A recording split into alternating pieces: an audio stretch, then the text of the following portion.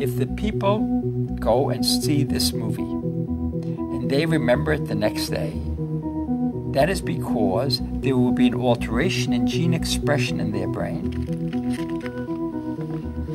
So every single person in the audience watching this film has a slightly different brain because they have learned somewhat different things.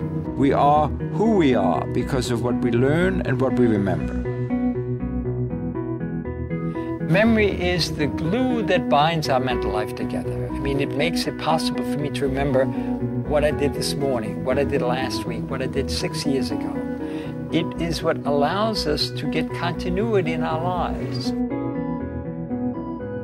You look good for yourself too, man. What are you, about 82? I'm 40. Are you funny? 82. My father thought that I would go to Hollywood. And here I am.